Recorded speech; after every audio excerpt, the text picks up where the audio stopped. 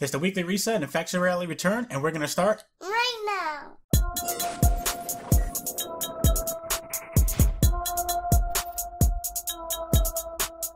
What's up guys, Reckless here and welcome to Guardian Watcher. If it's your first time here and you love Destiny and learning all things about the game, then subscribe and click on the bell icon, that way you guys don't miss out on anything. So, it is the weekly reset and faction rally has returned. Now there are a couple of new things to this faction rally. We will be able to purchase faction ornaments from the actual vendors, as well as ghosts, ships, and sparrows specific to our actual factions. When it comes to the ornaments, you can hover over them in order to find out how to actually acquire them. So, we are going to go ahead and start with the milestones. We have choose a faction, which you need to pledge your loyalty to one of the city factions. Then we have Flashpoint on Mercury, which you need to complete public events and defeat Cabal Conquerors and Vex Defenders on Mercury.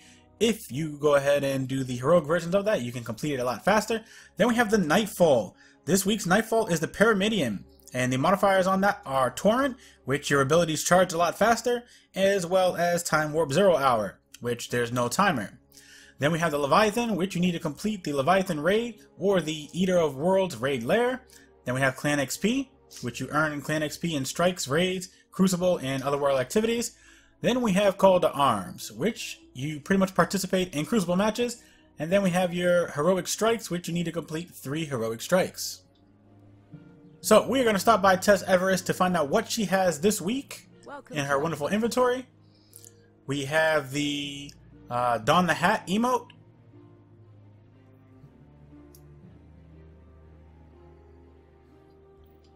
As well as the 6-shooter emote.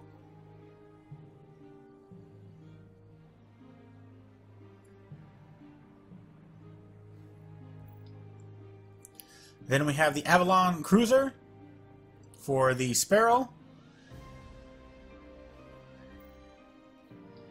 The Edge of the Worlds for the ships. Then we have the Symbiosis for the Stern, which is a weapon ornament.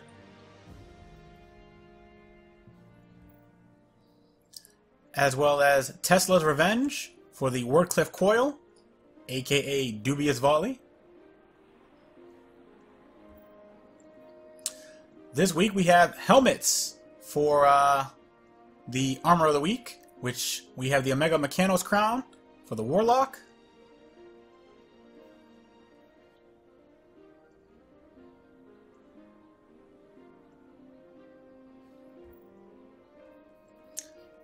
As for our Ghost, we have the Fire Victoria Shell.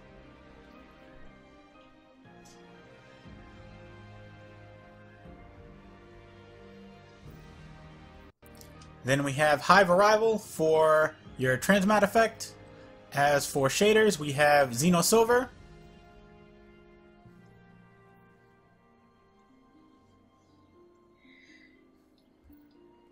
As well as Dawn and Dusk.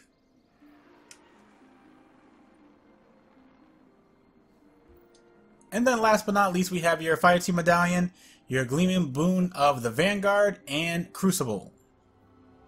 Now, as I did say earlier, the faction rally has returned, and you are able to pledge your allegiance to your factions, and each and every one of them have their own winner's offerings, but you also do have armor ornaments. And like I said, once you hover over these, it will tell you how you actually go about getting these.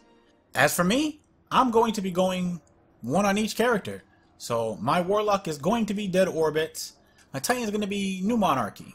I'm going to make my Hunter Future War Cult. Don't forget to visit Cayde 6 in order to get those wonderful treasure maps, and obviously turn in stuff from last week as well. This week's treasure maps on Mercury, which is pretty interesting. And if you guys enjoyed this video, feel free to watch these other 2 Destiny videos. You never know, you just might like them. And if you do, leave a like, share them, and then come back for more, because you know you want to. Thank you guys for watching, and remember, less guns doesn't mean less crime. And I will see you guys next time.